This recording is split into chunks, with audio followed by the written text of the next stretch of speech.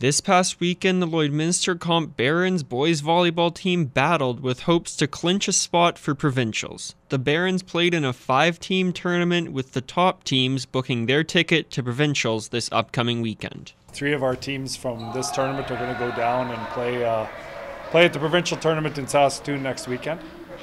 So just like our St. Mary's game that you just watched there, all the competition is going to be at that level, and I think our boys are up for that challenge for sure. These regional playoffs brought together teams from North Battleford, Warman, and Prince Albert. We had a dandy game versus St. Mary's. They're always strong in the province. So it kind of lets us know where we stand moving into provincials. That being said, we should win our next games just to make sure we go to provs. The Barons finished the tournament with a record of 3 wins and 1 loss, finishing second behind St. Mary's and 4th in the province. This secured their spot to provincials this weekend.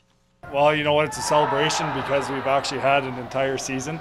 Something to be very thankful for. I have a wonderful group of boys, just great people in general.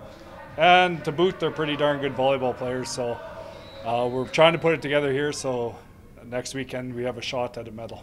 The Barons will now be heading to Saskatoon this weekend to test themselves against the best in the province. Their first game will be this Friday at 1. Josh Howerlack, Primetime Local Sports.